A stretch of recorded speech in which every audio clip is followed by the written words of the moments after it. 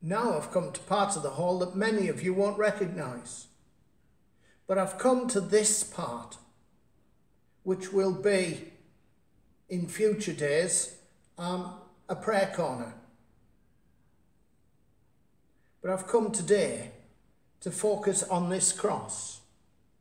This cross is covered in the scriptures of the New and of the Old Testament, which come together in the death of Jesus on the cross. And it's Saul. For him, a new start. For him, a new way, a new direction. Because Saul, the learned Jew, had come to experience Jesus, the Messiah. The same Jesus who the Jews sent to the cross. That Jesus was the Messiah. That Jesus was the person who brought the Old Testament to life. And on the Damascus Road, Paul realized that when he met with Jesus. Transformation. Paul was transformed. Transformed from a man who was determined to destroy this new faith that the people of the way had.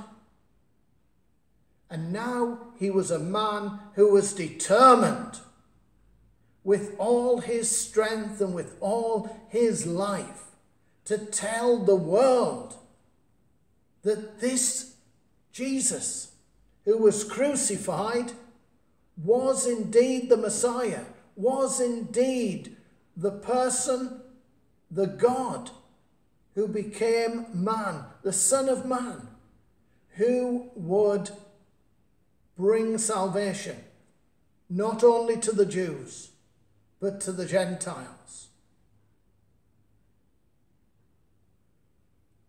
Paul, as soon as he'd been healed from his blindness and regained his strength, wanted to be out there. He was at the synagogue.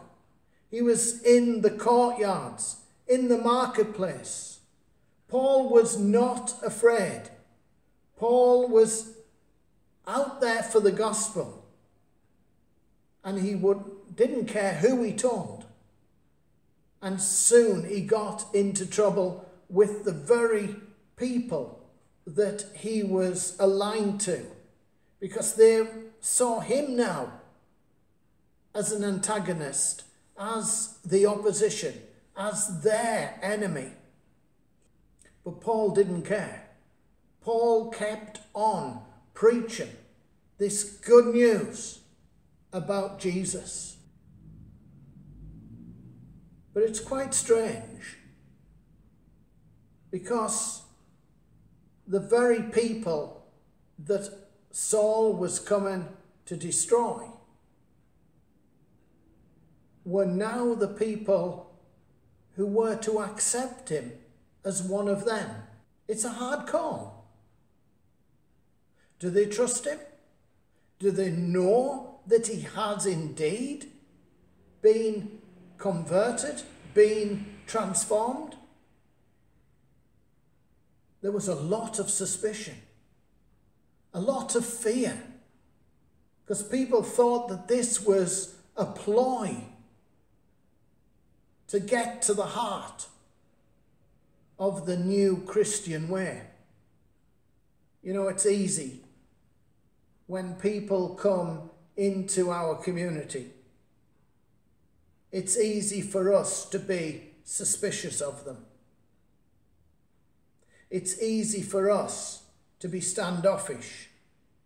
It's easy for us to forget that word transformation, to forget that we are a church who believe in transformation.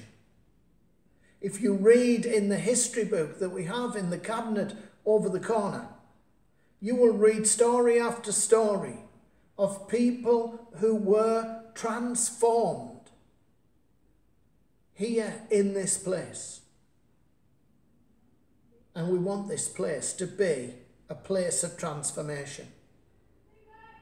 We want to be a church that welcomes, that shares, that serves, that builds relationships with everyone who comes to join.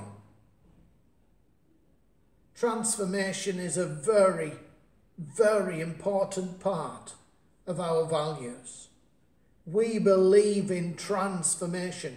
We believe that the alcoholic can be free. We believe that the drug addict can be clean. We believe that the thief can be forgiven. We believe, we believe in transformation because that's the heart of the gospel. And that's the message that I want to give from our 2 weeks with Saul. We believe in transformation.